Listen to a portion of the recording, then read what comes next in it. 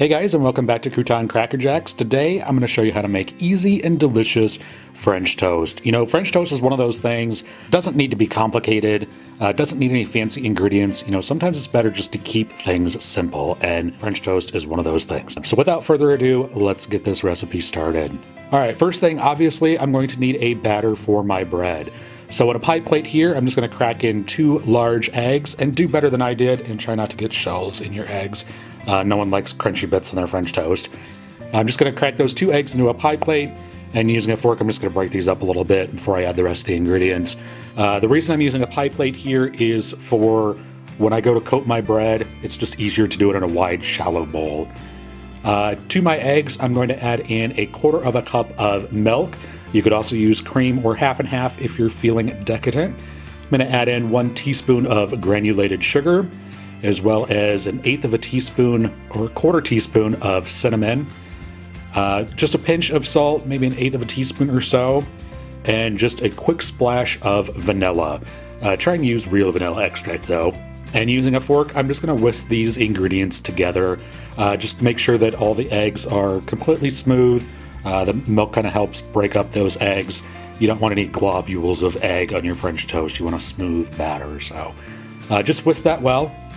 And let me just talk about bread for a minute here. I am using Texas toast.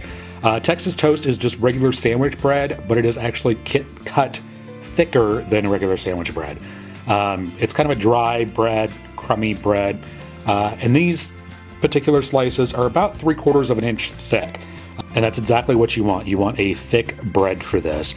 And I'm just using this regular sandwich bread. You could use brioche if you wanted to, or French bread, you know, whatever kind of bread that you like. I just happen to like just plain old sandwich bread. It makes the best French toast to me. Now I've got a frying pan over medium-high heat here. It's actually between medium and medium-high. I'm going to add in about 1 teaspoon of vegetable oil, as well as just a little pat of butter. Now the reason I add both vegetable oil and butter is because I like the flavor of frying in butter. As well, butter kind of has a natural non-stick property to it, but the vegetable oil raises the burning point of the butter so the butter doesn't burn, because you definitely don't want burned butter on your French toast. Well, maybe you do, but I don't, so that's why I do both. And you want to make sure that your butter and oil are hot before you add in your first piece of French toast. Otherwise, your French toast is going to stick, and you don't want it to stick.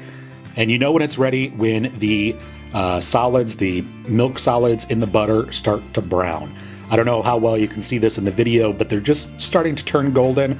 That is the exact time that your pan is ready for your French toast.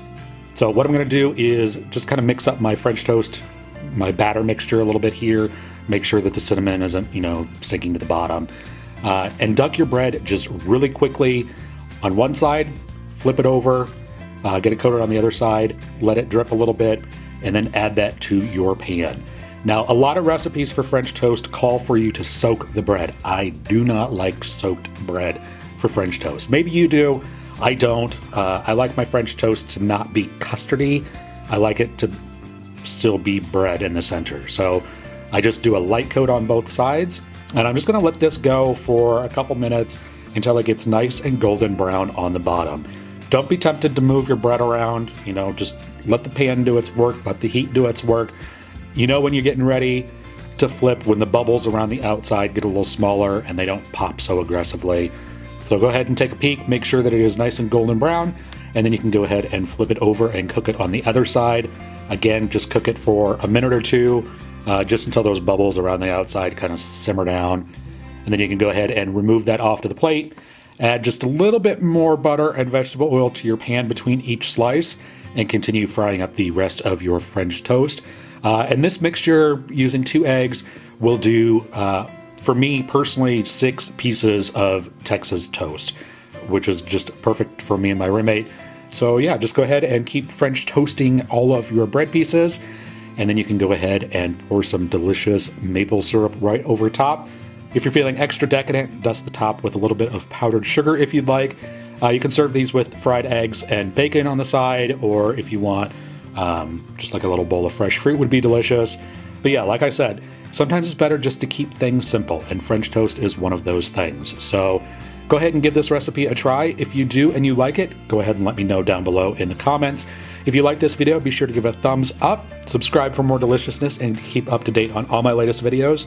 Thanks so much for watching, and we will see you next time.